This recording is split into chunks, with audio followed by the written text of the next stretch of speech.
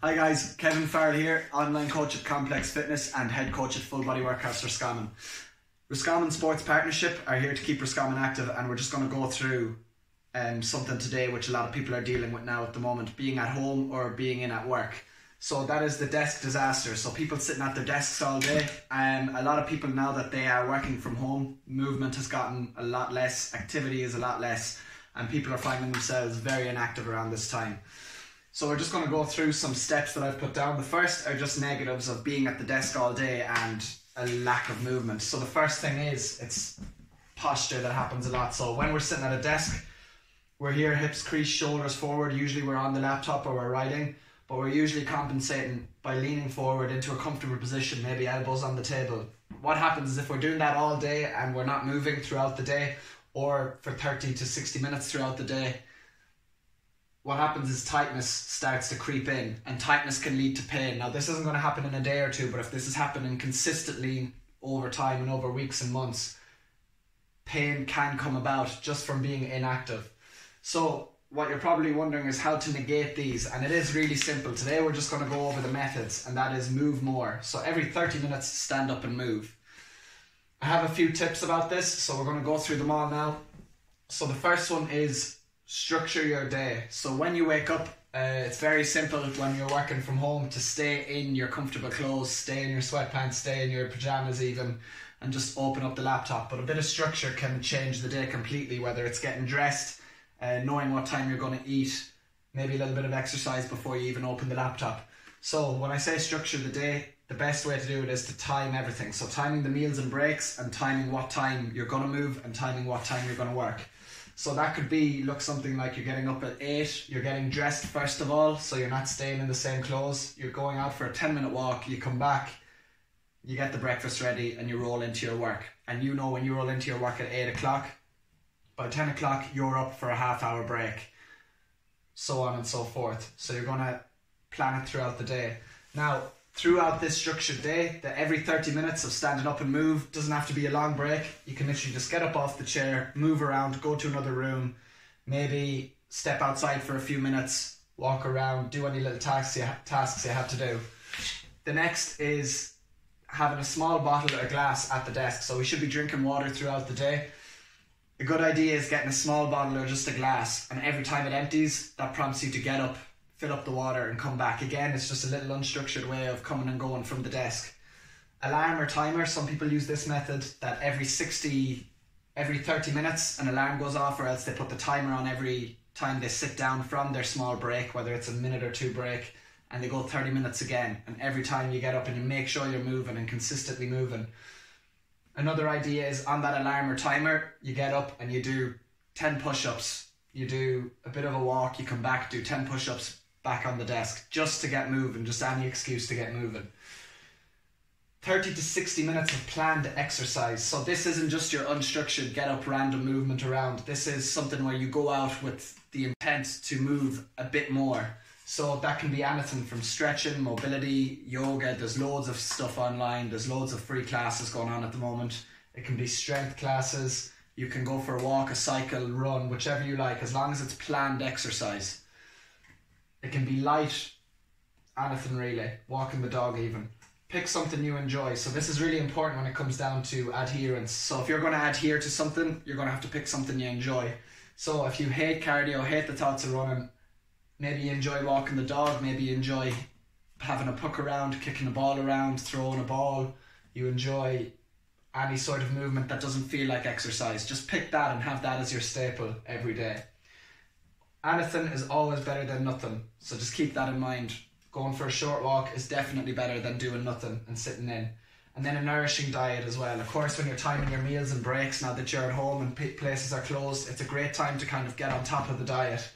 So a nourishing diet is something that is 80% of unrefined goods, so foods that aren't processed, foods that aren't made for a long shelf life, fresh food, vegetables, fruit, water, nuts, good source of protein in meats, tuna, whatever you like to eat, and a good source of carbs as well, so we're not dependent on packets for carbs or biscuits for carbs, that we're having a nourishing diet such as potatoes, pasta, rice, whichever you prefer.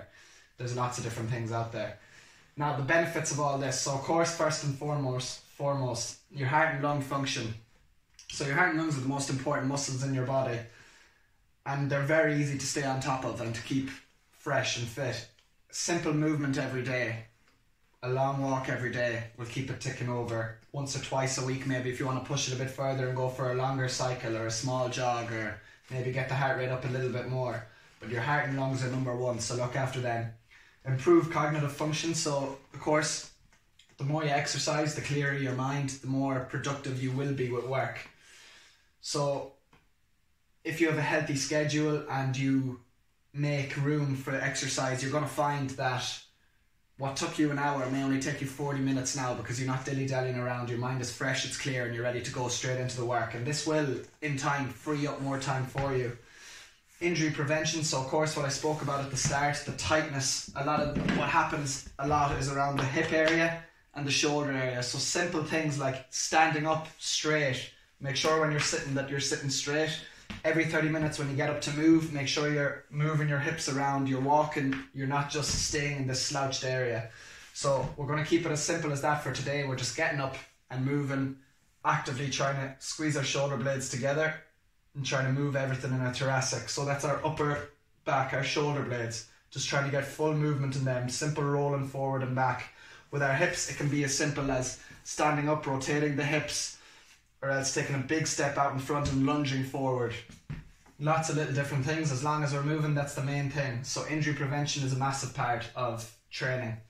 Longevity, of course, everyone wants to live that little bit longer, so it has been proven that those with more favourable body composition, also known as a stronger muscle mass to body fat percentage ratio, do tend to live longer, as they negate diseases and different cardiovascular problems.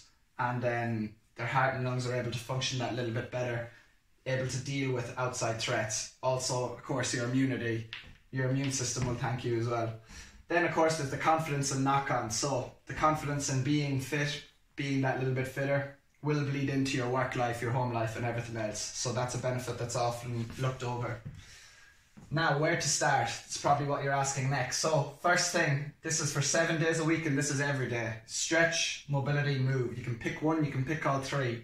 Move is as simple as just a light walk or just moving around. Make sure this can be anywhere from 10 to 60 minutes. It's totally up to you. If you go onto the Full Body Workhouse Facebook page and you message us there or you email us, we can add you to an email list where we actually have over 20 workouts sent out to people, and you can access them all. We have mobility work sent out, so we're on our week 3 of mobility work, so you'll get a lot of workouts to do there. The mobility only lasts 10 minutes, anyone can do it. It's very slow, very simple. First thing in the morning, if you knock it out, you'll be ready to go. The move part, just like anything else, just move, walk the dog, anything. 2, resistance train. So this I would advise 3 days a week, 2 to 3 days a week. So resistance training, people always think is mad strength training. Resistance is anything that causes resistance. It can be body weight.